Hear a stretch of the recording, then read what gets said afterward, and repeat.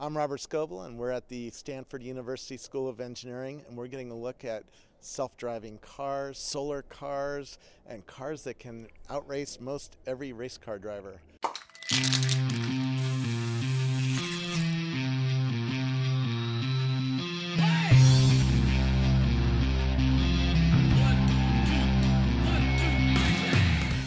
So who are you? I'm Sven Biker. I'm the Executive Director of the Center for Automotive Research here at Stanford University. So what's the next part of the lab we're going to get to? The next project we should be looking at Junior, which is a sister vehicle of the one that competed in the 2007 Urban Challenge. And this is, if you will, the computer science part of the autonomous driving research here at Stanford. Whereas this vehicle, again, doesn't really have a concept of obstacles in its way and so on. It's really looking a lot at vehicle dynamics. So the other part we are going to look at is really computer vision, decision making, probabilistic planning, and all these things. And this is what Mike is going to show us. Who are you? My name is Mike Sokolsky, and I'm a research engineer with the Stanford Artificial Intelligence Lab. And I work as a systems integrator for Junior, the car behind us. And what is this thing that's spinning? And so the thing on spinning is on top is a laser scanner, and I'll talk about it in a second. The project itself, so Junior is an autonomous car. Basically, it means that it's supposed to do everything by itself. You don't need to touch anything. The very high-level picture is if you think about a GPS device. Right now, you can plug in a place where you want to go in your GPS, and it tells you how to get there. And the extension that we want to realize is you plug in where you want to go, and then it takes you there. And that's sort of the interface that we want ultimately to be able to interact with our cars with. Just sort of sit back, relax, and it takes care of all the driving for you. Give me a little history of the Stanford projects, because we were here in 2007 and interviewed Mike, and I forget his last name. Monamerlo. Yep. And he wrote a lot of the software that's probably still running in this car, right? Yep. So the history at Stanford, originally this came in, there were two grand challenges by DARPA. And these were 250-kilometer across the desert races in the southwest of the country. The first year, Stanford wasn't a participant in that, and I think the leading vehicle went about 8 or 9 miles into the track before all of them got eliminated. And the next year was much more successful. And at that year, the entry from Stanford, which was the first really year that Stanford had been involved in this sort of stuff, took first prize. And this was in a Volkswagen Touareg, like the car behind you. And that one is currently in the Smithsonian Museum. And the 2 years after that was the Urban Challenge, which is what this car, or the copy of this car, was entered in. And there we took second place. And since then, there have been no more of these DARPA challenges, and there hasn't been a big way for all the different groups who are doing this sort of research to come together. But we've refocused, and we're looking at the problem of how do we expand this to make it actually work on real roads with real problems, and to interact with a dynamic environment where there's lots of very big unknowns, including things like construction, and you can't rely on the roads being the same every time you come back, and you have to be able to adapt to all these changing situations. Yeah.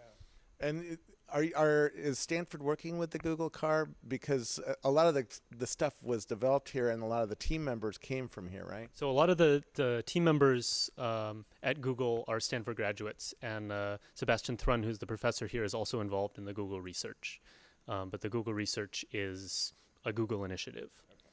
So you guys aren't sharing road data or imagery algorithm, these decision algorithms anymore, right? There's the code base is very similar between the two teams. So we moved to the back of the car to get a better angle, and it's quite apparent that there's almost a data center in the back of this car. So it's a little bit different from your standard trunk. When you get a chance to see the inside of the car, it actually looks very much like a standard car. The back seat has a couple of computer monitors and keyboards, which is maybe a little not standard. But the front is almost identical to a normal car, and you can fit 5 people in it, 4 if they're large. But the trunk is completely full of all this electronic equipment. And we've got 2 big computers back here.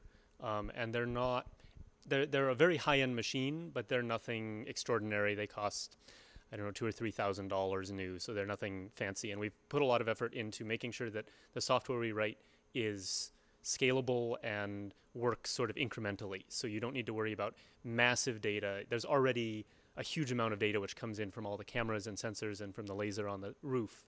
And to integrate all this in is a big effort in and of itself. And so we try to keep things as simple as possible and solve problems with sort of the minimal effort, so we don't require what would be an actually massive data center back here. They're the two computers, and there's a lot of stuff in the racks, but it's almost all just supporting equipment. The interface to the car and some power distribution. Now, unlike my car has no idea I'm standing next to it. This car actually watched us walk around the car, didn't it? Yes, absolutely. So we track vehicles, pedestrians, and bicycles, and we know when there's a pedestrian versus when there's a bicycle, and can predict where they're going to go. And everything else we also keep track of. Right now, we're not identifying things. So if you see a dog, it's just kind of a generic thing, but the car is aware of it and is tracking it and keeping an eye on it. And it's in a full 360-degree view all the time around the car. And this is one of the big advantages that it has over human, because we have very limited attention.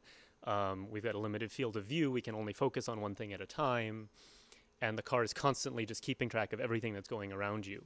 And this is a great place to see where you'll actually begin to see this showing up in production vehicles, because technologies developed from this will be able to alert you to things. You're already starting to see blind spot alerts in cars and things where they monitor stuff that you can't keep track of all the time, and then just focus on finding a way to feed that into people that gives them the alerts when they need it, and otherwise they don't have to worry about it.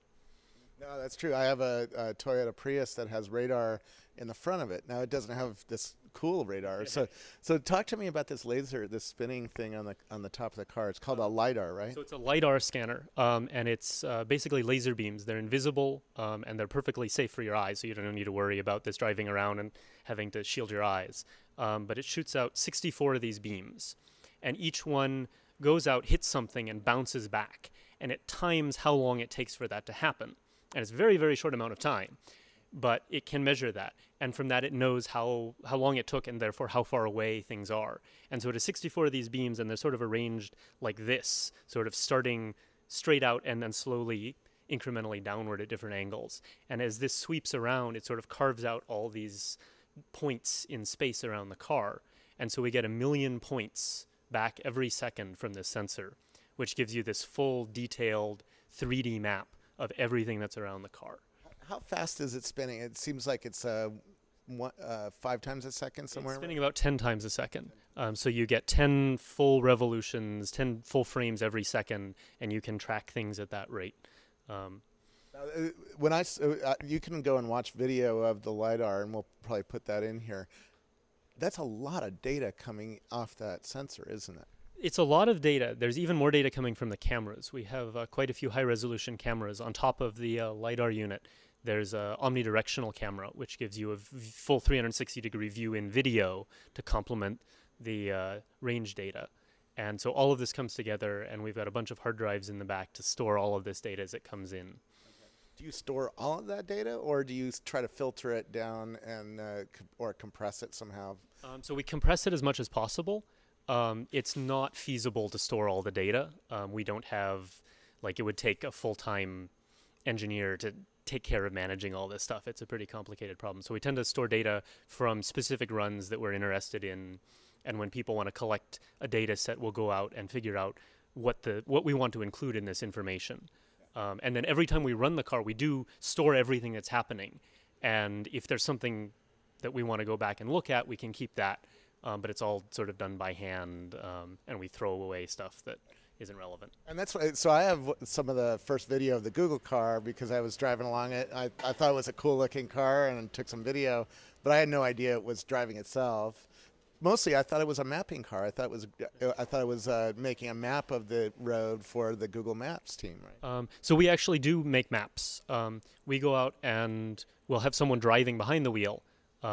One thing I should mention is that we always have someone behind the wheel, and there's a sort of a takeover button. So even when the car is driving by itself, we often get people saying, oh, well, you're not really driving by itself. There's someone behind the wheel.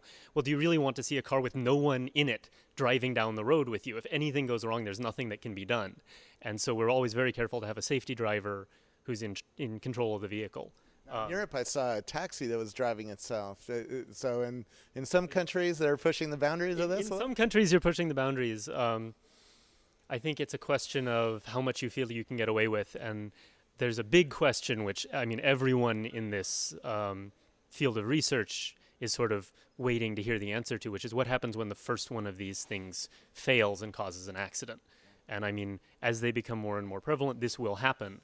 And I think, in my mind at least, the important thing is that ultimately they will be significantly safer than humans. Yeah. And you have to sort of look at the trade-off. Like, you're always very afraid of plane crashes. They're extremely rare, but you're not in control when that happens. And it's sort of a similar thing. You have to be able to make it safe enough that people feel that it's an obvious benefit.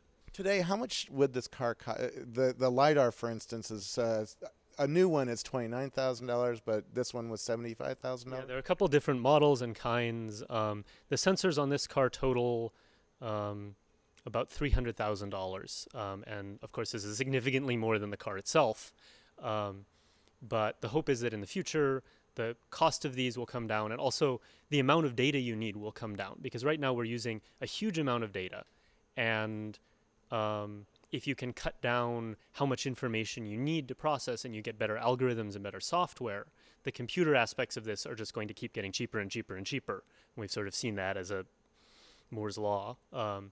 And if you can bring the hardware costs down to a point where you can use hardware, especially cameras and things, which are quite cheap now, and as there's more demand for LiDAR, the cost will keep coming down. And hopefully at some point that'll reach a point where you can actually include it on cars.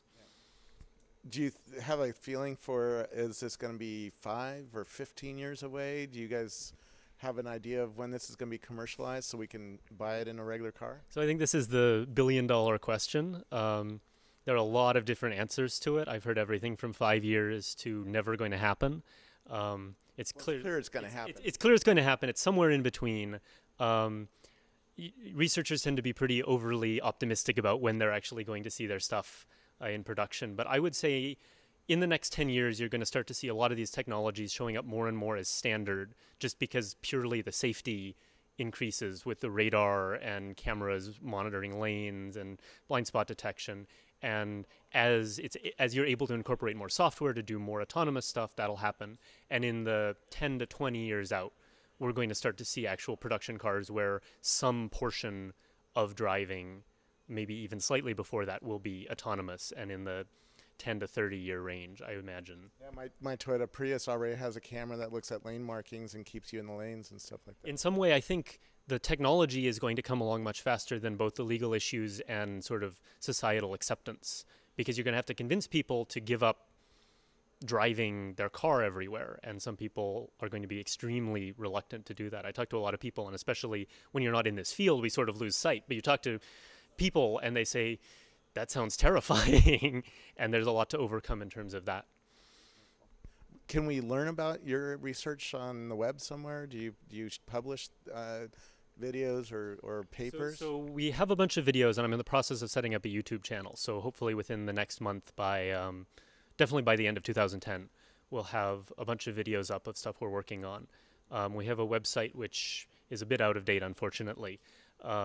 But also if you're interested in the research we're doing, there are plenty of publications throughout various AI and robotics journals that you can see some of the work. Well, thank you so much. Yep. Thank you.